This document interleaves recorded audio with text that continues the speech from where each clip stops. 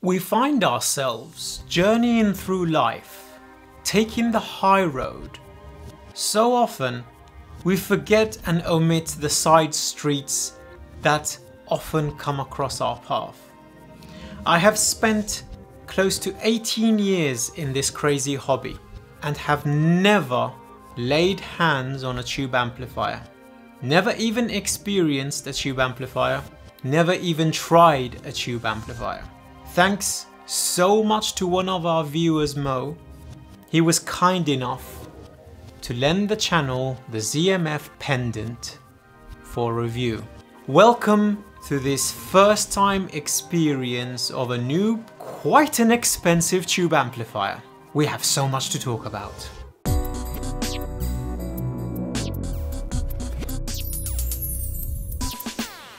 Arriving at my door, this gentleman walks in.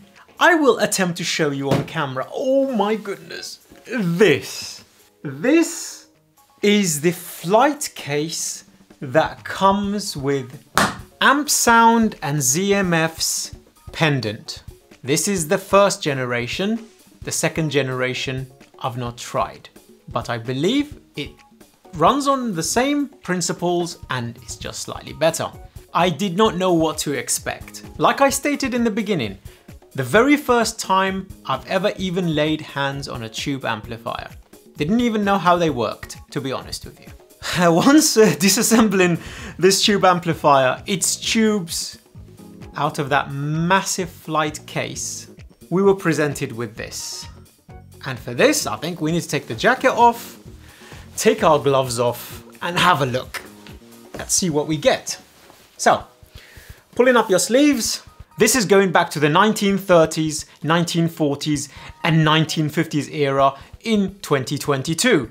We are given this platter, which basically exposes the power supplies, the inputs, the switches, and most importantly, the tubes. So let's take a tour around this unit, starting from the front facing you. We have the volume knob on the right hand side of the unit. Then we have a single tube for the input/pre. I will attempt to take one of these out because I want to actually talk about it a little bit before we move on. These glass tubular constructions draw the heat in, get to about 160 degrees centigrade, and the heat that comes off these insanities is just absolutely ridiculous. For somebody who's used to solid state, you have to so carefully align the pins, make sure you don't break them because some of these tubes are quite rare, and for somebody who's very new to this hobby, you have to be so freaking delicate, making sure that each of these little tiny needles align, and then once it aligns, it will sit perfectly inside the housing.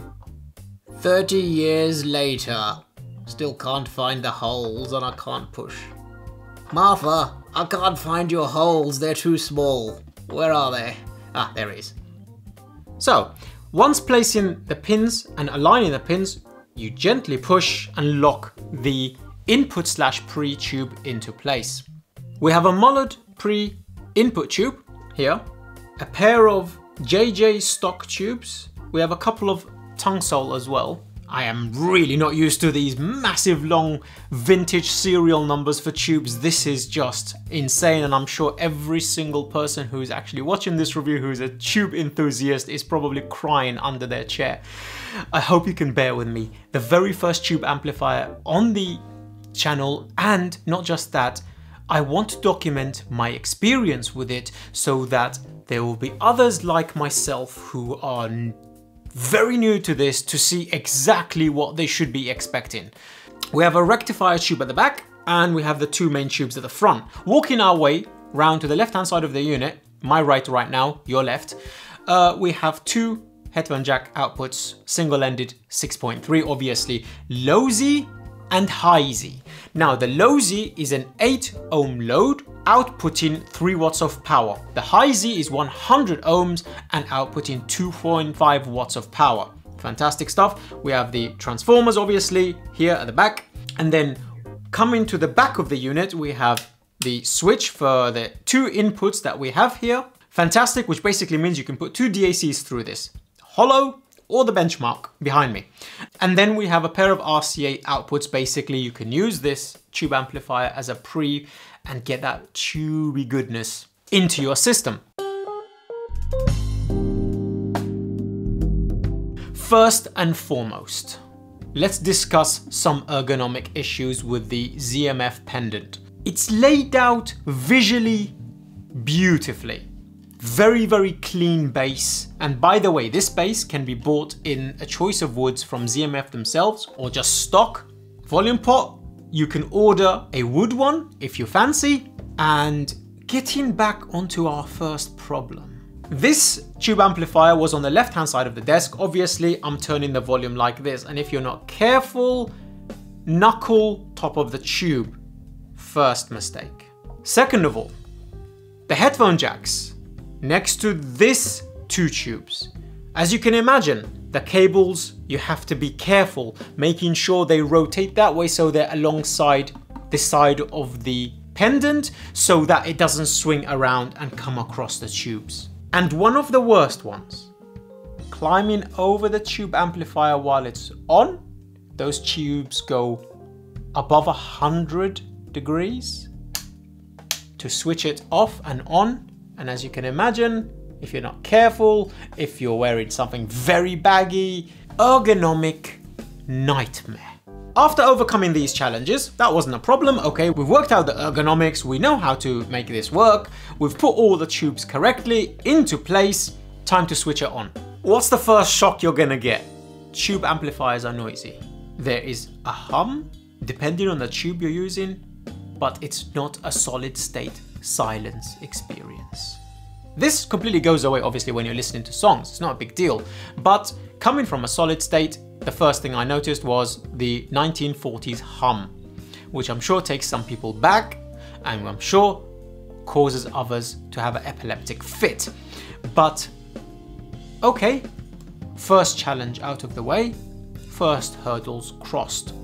Ever since I have heard the ZMF name and the Verite name, it's been synonymous with tubes. You have to hear the Verite closed on tubes. I like it on solid state. No, that's not how you hear the ZMF Verite closed.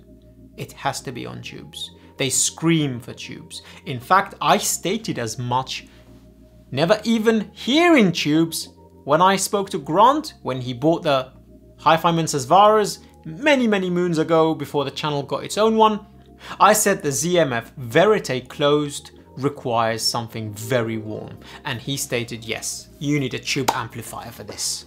Okay, we finally got to test that whole thing, and not just those, the Sesvaras here, the Focal Stelia over there, the LCD XC on this side of me here. All of these headphones have gone through the tube galore. For me to get an idea of how it is, and to convey to you whether it's actually worth the trouble. Because tube amplifiers are trouble. They are a rabbit hole, they are a money pit, but oh, they're so good. After dealing with all the ergonomics, after dealing with all the tube issues, after dealing with getting the hang of how to deal with a tube amplifier until it becomes natural and it sits on the desk, we get the do's and the don'ts. So let's cover some of those. You cannot leave a tube amplifier on, walk away from your desk, leave the house and forget about it. Fire hazard, immediately. In fact, I've been advised, if you're away from the desk, no matter how long it's for, switch this thing off. Do not leave it on. So that's the first problem. I am always on my feet. I sit at the desk for an hour, and then I run out and I move and I do work and I go to work. It's an experience that I was very new to. Being bound to the desk and making sure that I'm ready for the tube experience. I think what I've come to realize is the best time to use a tube amplifier is when you finish the day's work, you grab yourself a whiskey, and it's the evening, all your jobs are done. You switch it on, and for those 5-6 hours, you're close by. Because comes the second problem. Tube amplifiers take a while to warm up and to sound their best. The Pendant, in this situation, takes an hour. So basically you switch it on, sounds pretty meh up to 30 minutes, sounds from 30 minutes to about 45 minutes. Between 45 minutes and 1 hour, it slowly starts coming alive. And I'm talking the difference of the bass region sounding like somebody's kicking a cardboard box to, oh holy hell, what is happening, that's incredible. I'm talking from just, okay vocals to the most holographic, luscious, beautiful vocals you can imagine. I'm talking from a compact stage to a stage that is vast, open, and completely 3D. Tube amplifier is the vinyl of the world. It's the hard media of the world. It's basically an experience. It's not plugging into the ore. It's not plugging into the benchmark and you're done. No. It's a show. It's an experience.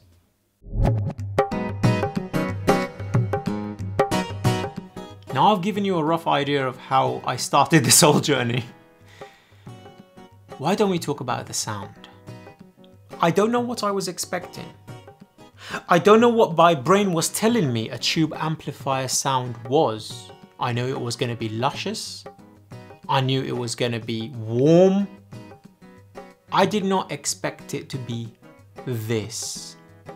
And the problem with the sound of a tube amplifier is that the tubes make so much difference. The amplifier makes so much difference. It's very difficult to generalize. So the only experience I can give you is of the Pendant itself, the tubes we have been using, the JJ stock tubes, the tongue sole tubes, and that tube at the front for the input and the pre. I'm telling you, the experience I was expecting was sitting on the sofa, having a chat, and having a nice conversation. What I did not expect was for her to walk through the door, look at me in the most seductive way only a beautiful girl can. Smile, take off her top and drop her bra. It is the most beautiful, luscious, romantic sound I have experienced in my 18 years. It is not reference. It is not from the studio as the artist intended. It is something for the soul. And like I stated, the tubes make a big difference. Using one set of tubes, the sound was almost like a solid state amplifier, but with musicality and a creaminess that just defied expectation. But what I did get was a holographic image, absolutely engaging vocals that pop in the stage. It's as if he or she is standing there and you can walk right around them. The space is very vast and it over accentuates the stage for all headphones, not singular. It's a bit slower than a solid state, obviously. So EDM is not really expected to be listened to, though it was very, very enjoyable. But obviously you could tell it was not keeping up. But when you listen to acoustic, when you listen to love songs, when you listen to a romantic genre or gentle jazz, the Verite Closed showed me I am not only some of the best closed back headphones you will get on the planet, but I am an incredible headphone all around. So I'm going to convey this amplifier's capabilities through the Verite Closed. You get a depth of stage that can be seen into the distance.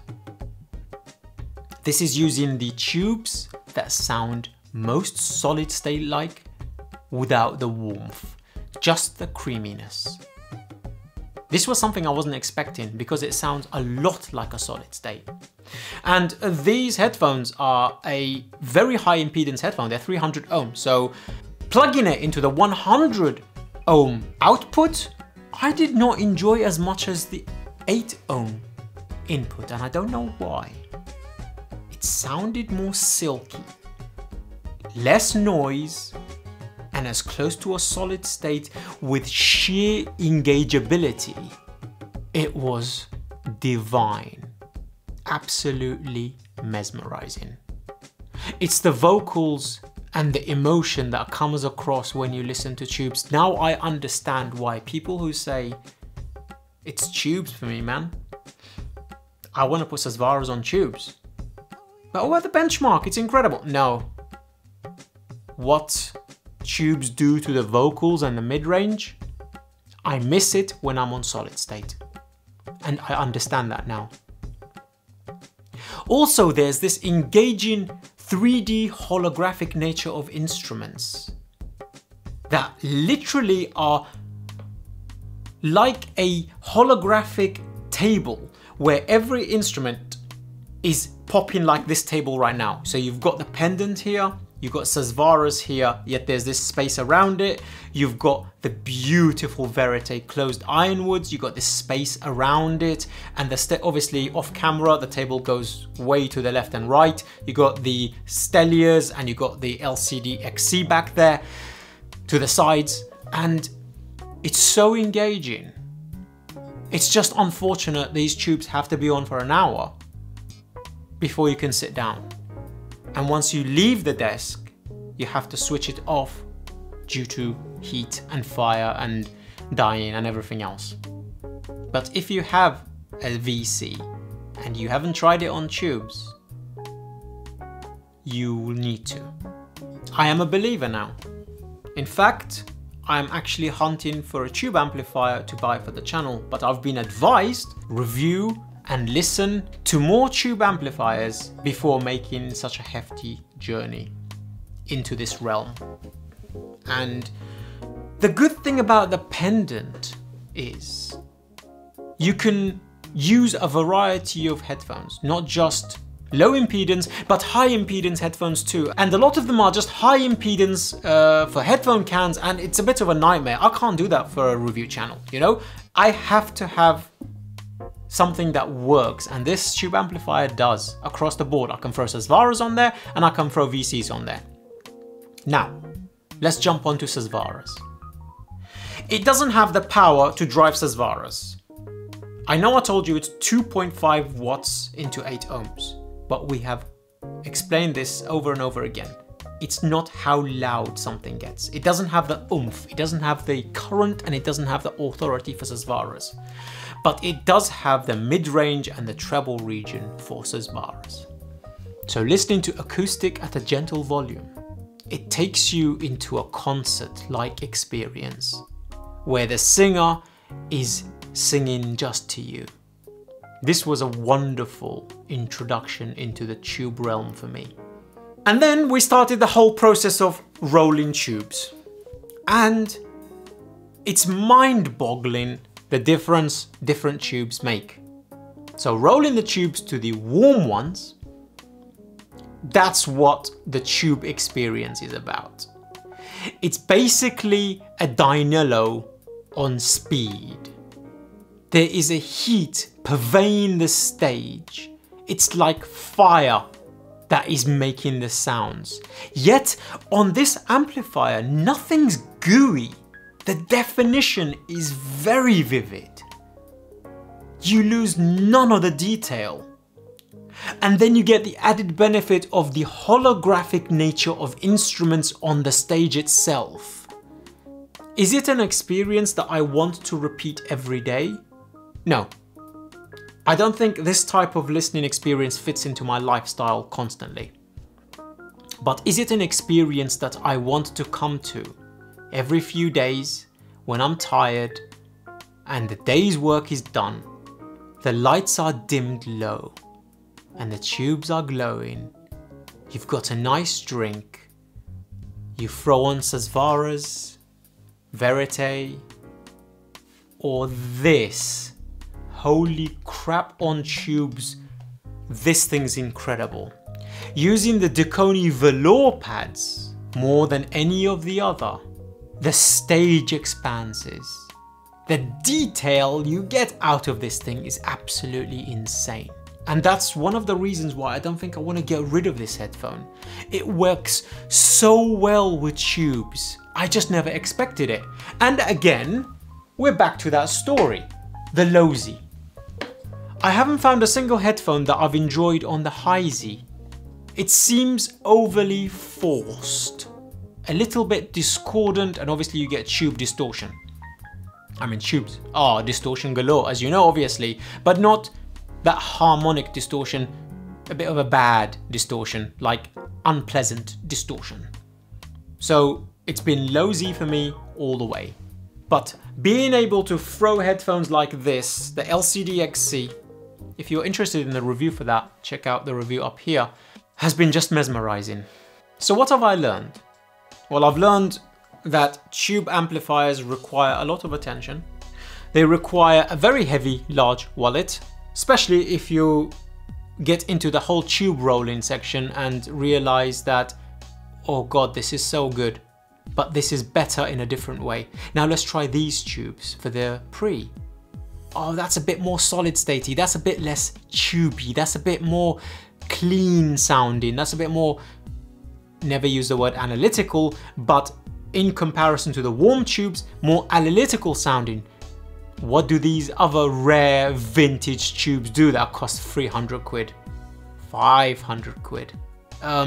So it's an investment, but the next tube amplifier I will try and bring in is the Cayenne Big Boy. Everybody says though, you need to try the nubless for the Sasvaras, and that's a $10,000 tube amplifier, and I don't think I'm ready to actually make that kind of investment yet. So that's been my experience for the very first time entering the realm of tubes.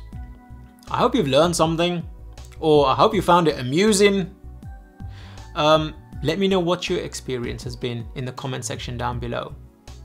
This has been a bit of a departure from our normal reviews, but I thought doing the tube amplifier experience in this manner shows you what it's like for somebody to hear tubes for the very first time, to go through the process of learning the process of using a tube amplifier, because it's not just plug and play like a solid state is.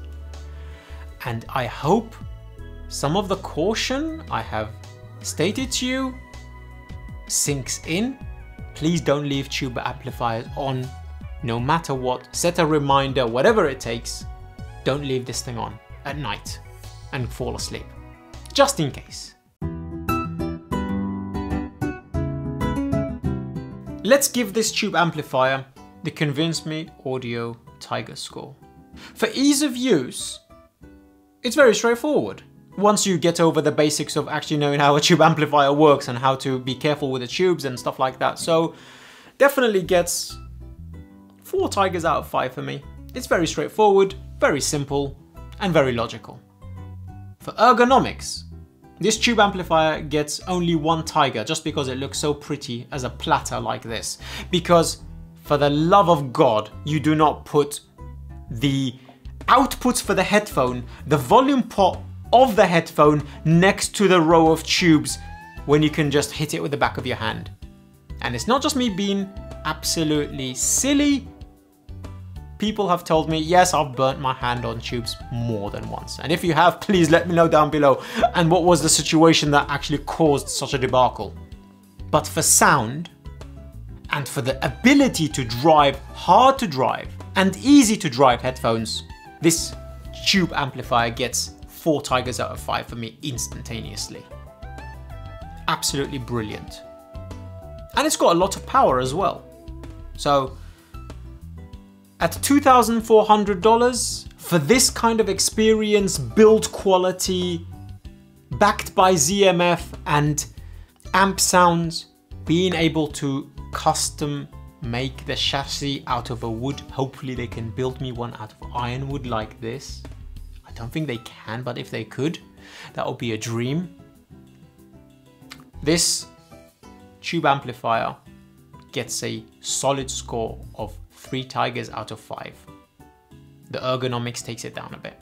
I hope this journey we have taken with the ZMF Pendant has been of some use to you, and if you are a tube amplifier veteran, of some amusement. And I thank you for watching, and I thank you for all your support.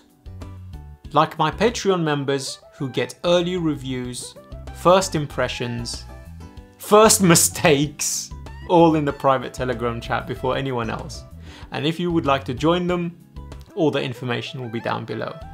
And a special thank you to Mo again for dropping this off for such a long time, mate. I really do appreciate it, and it's been quite an experience.